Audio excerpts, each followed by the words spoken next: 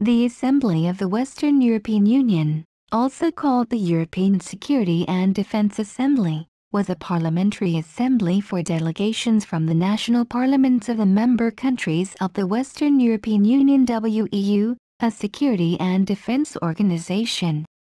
Its final session was on May 10, 2011. 1. History. European Union Portal, located in Paris. The Assembly was founded in 1954 when the 1948 Brussels Treaty on European Security and Defence Cooperation was modified to establish the Western European Union. It contains an unconditional mutual defence commitment on the part of member states. Article V. The article stipulates that, if any of the high contracting parties should be the object of an armed attack in Europe, the other high contracting parties will, in accordance with the provisions of Article 51 of the Charter of the United Nations, afford the parties so attacked all the military and other aid and assistance in their power. 2. The Assembly, whose first session was held on July 5, 1955, scrutinizes the full implementation of the collective defense obligation laid down in Article V of the Treaty. Article 9 of the modified Brussels Treaty obliges WEU member governments represented in the Council to provide national parliamentarians, who sit in the Assembly, with a written annual report on their security and defense activities.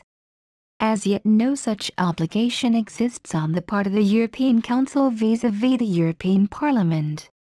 Hence, the Assembly is currently acting as an interparliamentary forum for the Common Security and Defence Policy (CSDP) on the basis of parliamentary instruments for which the WEU legal framework makes provision.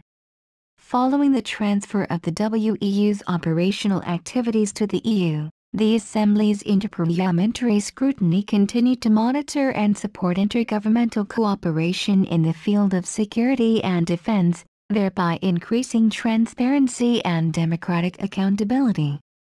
The work of the Assembly and its recommendations, to which governments are bound to reply, ensure that cooperation between governments at the European level is mirrored by cooperation between national parliamentarians meeting at the same level. With the Lisbon Treaty expanding the EU's role and accountability, the European Parliament called for the abolition of the Assembly. However, it was agreed at the end of March 2010 to abolish the whole of the WEU.